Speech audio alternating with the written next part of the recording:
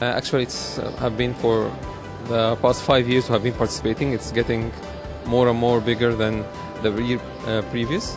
So that's why every year we're waiting for such a big event to come, because it gives us a good opportunity to interact with our pharmacists, which is an important sector that we need to be in contact with from time to time. Actually, regarding the visitors itself, I think it's growing from one year to another.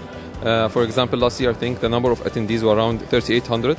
This year I think there are more than 5,000 participants. So that's why it's getting bigger and bigger, not only attracting pharmacists inside U.A.E, but I think it's growing more outside U.A.E. So we can find more and more customers joining from Gulf countries, Saudi, Lebanon, Egypt, and other Arabic countries. Yeah, I think it's collectively it has more and more options with the different disease areas and different topics. So I think it gives an opportunity also to the participants to update their knowledge regarding different therapeutic areas and their skills regarding the pharma, are all the updates worldwide.